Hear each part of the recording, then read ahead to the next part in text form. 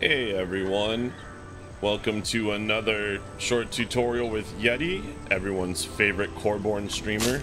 I'm just kidding. But today I just want to go over a quick little tip if you're looking to make some really good quick ways of getting crystals to upgrade your town center, and also just kind of a little grindy method of getting some decent blueprints for some decent armor. And the armor I'm talking about is the Fadeveer armor. So currently right now, by doing this, I've already gotten the boot set and the chest piece. They're not cheap. Superior pelt, not easy to get. Fadeveer feathers, no problem. Refined linen, feather filling, all easy enough. But the superior pelt for the chest piece, a little tricky. As far as the boots I got, same thing. Refined linen, feathers, Fadeveer feathers, no big deal.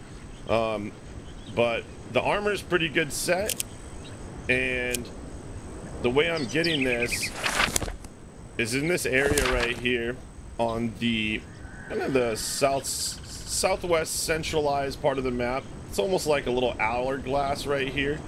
I believe this area is called the Shire. So this kind of got this little choke point between the two trees, and then you got like this triangle over here and kind of this little rectangular area right here, right?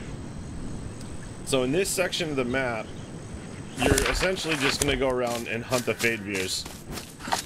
And another good recommendation I could say is to either have some small wooden incense or small wooden incense and the volatile balm, I would say, are two good things that you can have to help kind of get you a better buff. Right now I've had the balm going for 10 minutes and it's still in effect. So I think that's a 12 minute, something like that buff. I'm not 100% sure. That's why I got the stopwatch going over here on my other screen. But that's a quick and easy way to just get some decent loot up front. You'll find that when you get the random drops, you know, the little backpacks that they give you every once in a while, you'll end up getting components for your sword.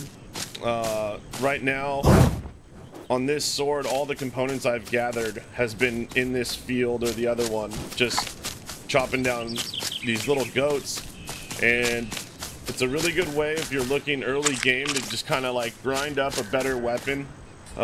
This will definitely help you, you know, moving into other more difficult areas of the map. And I think as they increase the difficulty of the combat mechanic from the AI, you're gonna definitely need something to help you out with some of those more difficult creatures, the unicorns and the grizz, stuff like that. So I hope this helps, and let me know what you guys think in the comments below. Thanks for watching.